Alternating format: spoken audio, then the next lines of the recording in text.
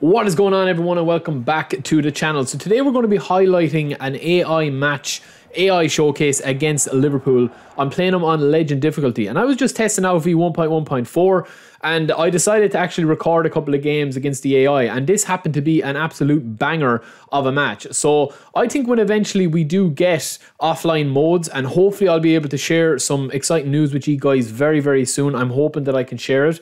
But I do think that we are going to get some really good offline, like matches and an offline experience when we do eventually get this game to have like an offline mode or offline tournaments, or when the DLC does come. Because as I said, right, I was playing this match on legend difficulty. I have an unbelievable squad. I mean, Ronaldinho, Haaland, Neymar, all these guys are absolute top class. But the more I kind of played this match and the more I'm kind of playing against the AI, I think this is a really good showcase of, I'm going to break it down in a minute, but I think it's a really good showcase of what eFootball could become, like potentially. And I know, look, there is some people out there, as I take a 2-0 lead early doors, 6 minutes on the clock. I'm a beast at the game, lads. No, I'm not really. I just got caught him on the break twice.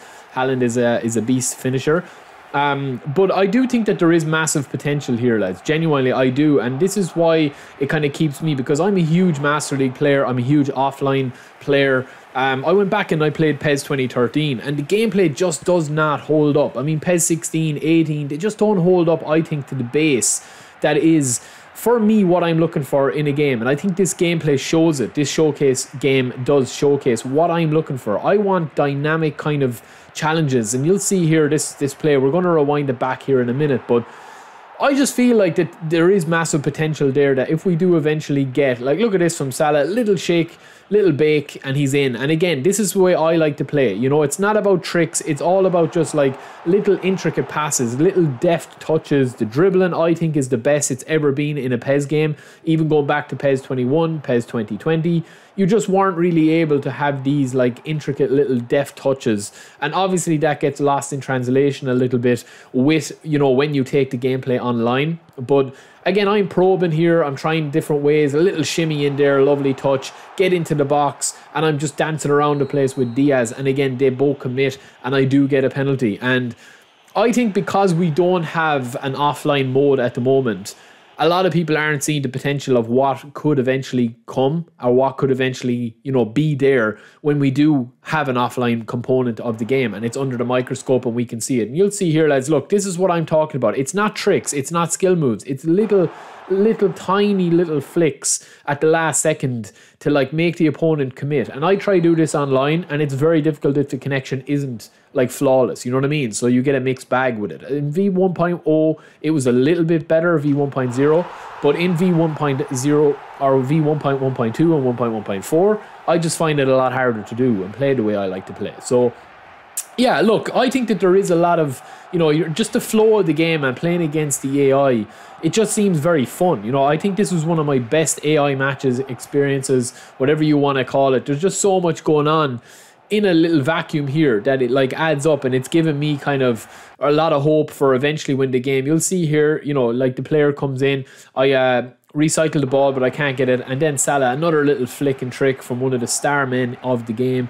He rides the tackle with a little deft touch, and then look, he auto cancels there. He's going to put that long. He auto cancels, switches from his left foot onto his right foot, and then puts it in over the top. And you can see here in the second half, they're 3-1 down, they go attacking. So yeah, look, is the game perfect? No. Is it good enough that we still don't have an offline component of the game in, heading into August? No, of course it's not. But I'm trying to look at what this game could become. And chances are, if you've already given up on this game, or if you've got no interest in eFootball and whatever, that's fair enough. But I mean, I'm enjoying the core gameplay of it, and I do think that with a bit of time, obviously, it is going to get better. I mean, not a lot of people are going to be happy to have to wait that time, and it should be like, we've waited 3 years for a Master League, and that's all justified. All those complaints are definitely 100% justified. But what we have is what we have, and it's not an acceptance of it and just saying like, shrugging our shoulders and being like, well, what can we do about it?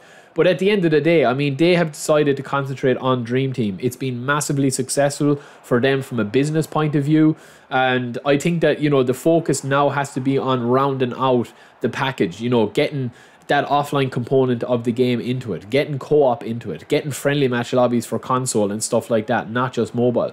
Because I think if you're watching this, there is massive potential. Now, also on that as well, for the guys in the channel saying, you know, oh, you know, you never show bad stuff. I mean, I've highlighted bad stuff before and I'll continue to do so. There's also the ugly that goes with the good. You'll see there, I've highlighted this in one of my Dream Team Chronicle matches, I think it was, or maybe it was the V1.1.5 breakdown.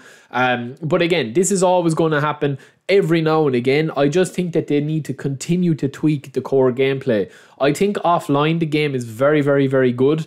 If you guys are watching this and saying, oh, how can you say that this is, you know, a good gameplay experience, and you haven't played an offline match against Superstar or against Legend difficulty and actually tried to play football, not just ping pong pass it and, you know, play meta formations and play the game that, like, you know, you're just going to be ping pong passing it like you would online. I'm not saying that everyone plays like that, but that is what works online if you want to score a lot of goals. You know, 4-2-4 formation or a 3-5-2 formation or a 3-6-1 formation, overload the central area of the pitch, overload it with ping pong passes, touching goals, 1-2s all the way in, and that's generalizations, I know, but that is kind of what gets you goals online. I would definitely recommend you guys to give the AI a challenge and give them a really good go and let me know what you guys think. You can get some really good games going where the players are doing trick moves, they're playing to their, you know, star players, you know, they're very, very solid defensively. And as I said, you're going to get the good, the bad and the ugly, but let me know what you guys think. You know, I just feel like that there is potential there. You know, am I being naive and thinking that that potential will never be realized? Who knows? I mean, time will tell everything. But yeah, let me know what you guys think, because I just thought when I was playing this match against Liverpool, I had a smile on my face playing it because I felt a real challenge. It was like playing a really good online opponent or one of your good friends that was playing proper football, you know, and like had a really good challenge. And I felt like when I did score my goals, it was really rewarding. And that was playing against the AI. So let me know what you guys think. Yeah, that is pretty much it. I just said I'd highlight this lads with a bit of V1.1.4 gameplay against the AI. And yeah, I'll talk to you in a bit. Peace.